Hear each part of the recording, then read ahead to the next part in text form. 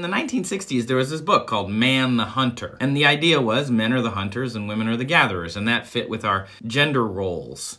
But it was wrong. This was excavated in the 1870s. Look at that sword! They were like battle-hardened man. They did genetic testing in 2017, found out that's a woman. This is from a dig in Peru, and that skull they thought was a man.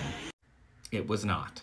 So what usually happens is they look at a grave and the stuff in the grave and they're like, this is probably a dude. Because DNA breaks down. It's not like we can do genetic testing on every grave we find. There's this protein in your body called amelogenin, and it's on the X chromosome and the Y chromosome. Basically, if you found it where the Y chromosome used to be, it was probably a dude. Turns out when you do this, ancient cultures hunting pretty evenly split. Modern humans put their restrictive views of sex and gender onto those ancient people. In reality, they had way more complex societies. Next time you picture hunters in ancient cultures, make sure that you picture them as mixed sex.